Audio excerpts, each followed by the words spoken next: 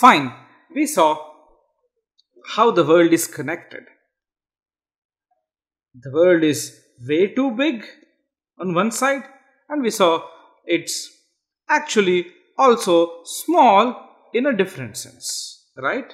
Big in one sense, small in another sense. So what is more important here, this experiment was, let's recollect. So there were two people. Anywhere in the world, they are connected by some 6 links, right? 6 links. I'm sure you people now see the point and you sort of appreciate it.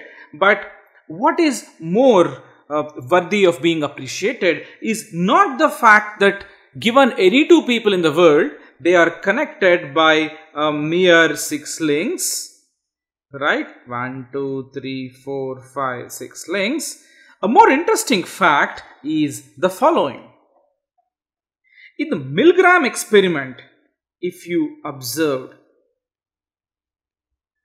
it is actually a search algorithm. It was a search algorithm. Why so? Do you see that a person is holding a letter here and doesn't know who is here, and he is supposed to find a path on the friendship graph of the world, right? There are so many people over here. He needs to find how to get to reach this person here, right? It is indeed a search algorithm. What is more fascinating? What is more fascinating about the Milgram's experiment is the fact that it's a very collaborative attempt.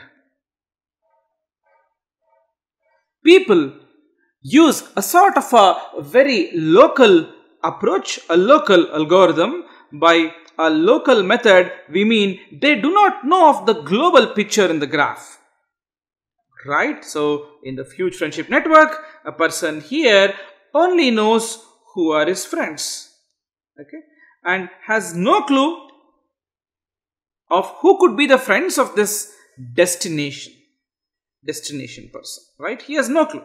This person has no clue. He has only a few friends here. Now, he then very intelligently passes on the letter to someone of his friends, hoping that it will reach the destination, and this someone friend sends it to another friend, hoping that it will reach the destination. So, a point to note here is this is indeed a search algorithm.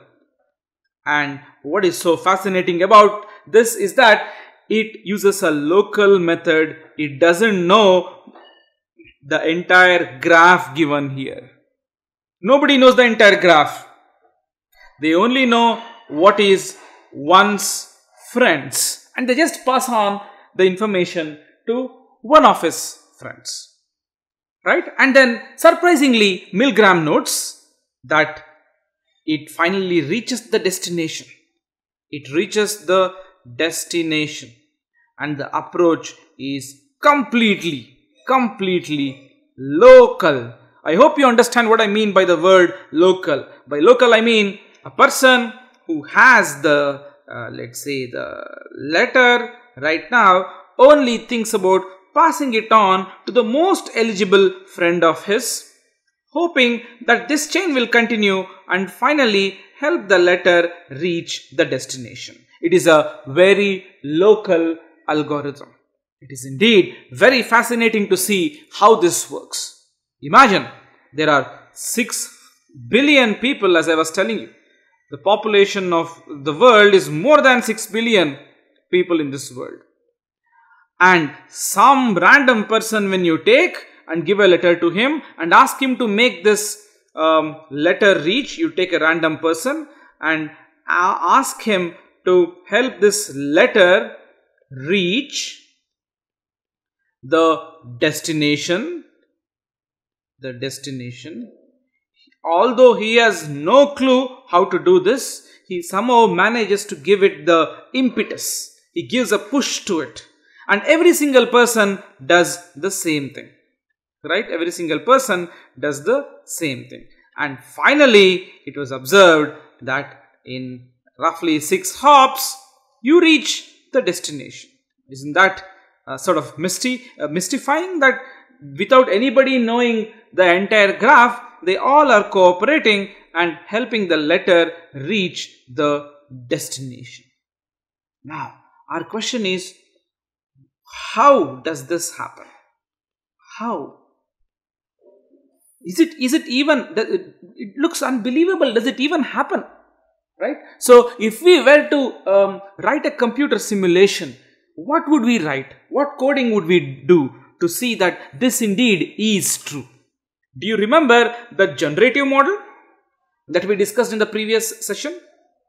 The generative model called the Watt-Strogatz generative model. Right? We showed you how to generate such graphs which have what is called the small world property. Right? It's called the small world property, which means any two people are connected by surprisingly less number of links. Now, let us slowly understand how exactly this search algorithm gets executed and how exactly it's so local. Nobody knows the global picture, yet they ensure that within 6 links the letter reaches the destination. So assume, let's take as an example a real world scenario where this is you, okay, and this is let's say someone in some part of let's say Africa, and you badly want to contact this person for some business and you have no clue how to contact him. Again, our assumption is we are in the, let's say, 60s or 70s where there was no internet. Nowadays it's very easy. Although the same phenomena happens, it's not as difficult as it sounds in this example, right? If you were to contact someone in Africa, how would you go about? You will ask someone, again the same story, and ask them to help you with someone who might possibly know this person in Africa, who might know someone, who might know someone in this place called whatever in Africa, and so on. And surprisingly, as I have been repeating, this helps you reach the destination this way. I mean, this has been one of the most counterintuitive facts in graph theory ever, that not only is the world connected. Look at this. First point is, not only is the world connected, it is surprisingly connected in the sense that in 6 links we can go reach the destination. Now, how awesome is that? And the third and the most fascinating fact is that the search algorithm that people use to go find the destination is a local method. By a local method, I mean, I repeat, by a local method, I mean nobody has the global picture. Nobody knows who is friends with whom, but they just do their local job. All that a person needs to do is to ensure that he sends it to the immediate neighbor, and this, every person follows the same protocol, and finally it goes and reaches the destination. Let us now see the how of this algorithm. How exactly this works. This goes by the name Decentralized Search, and we'll see more of it right now. Decentralized Search. So it's actually self-explanatory, as you would have realized. Centralized means there is a central authority. Decentralized means there is no central authority. Still, you are able to search.